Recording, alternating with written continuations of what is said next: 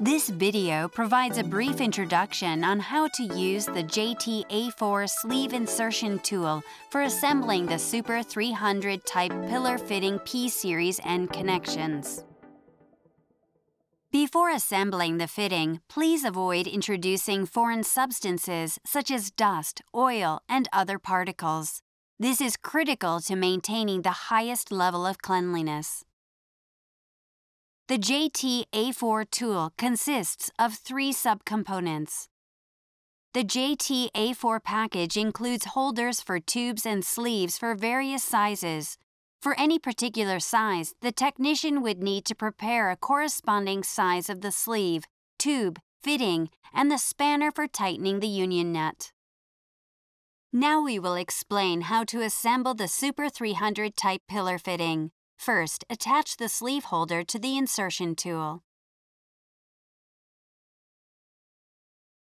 Next, place the sleeve over the sleeve holder. Check to make sure that the sleeve is firmly in place.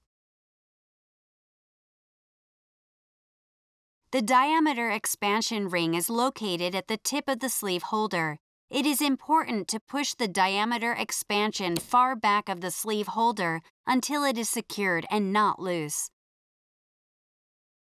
Next, position a tube into the tube holder and secure the clamp on the insertion tool. Make sure that the other side of the tube has the union nut placed on the tube. Pull the lever on the tube clamp to engage the hook. This is necessary to lock the clamp.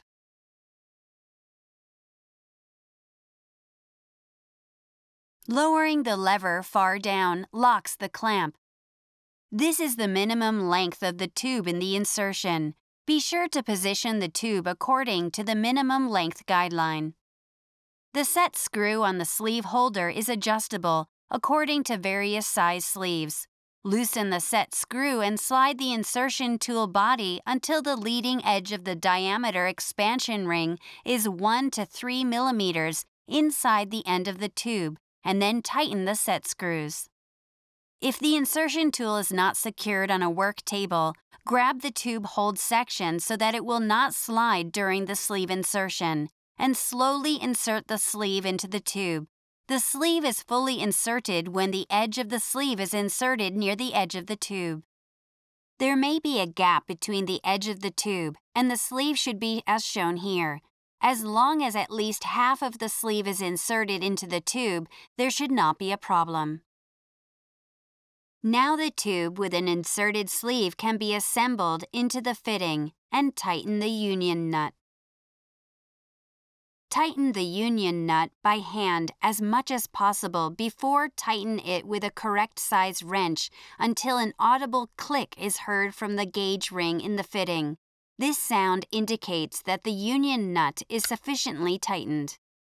To disassemble the fitting, first fully detach the union nut from the fitting.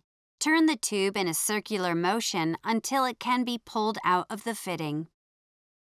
The insertion tool also allows an assembly in a short tube. Set the sleeve holder for short tube in the tube clamp. Position the sleeve on the sleeve holder and secure the sleeve with a diameter expansion ring as above. Loosen the set screw and slide the insertion tool body until the leading edge of the diameter expansion ring is 1 to 3 millimeters inside the tube, and then tighten the set screws. Make sure the union nut is on the tube.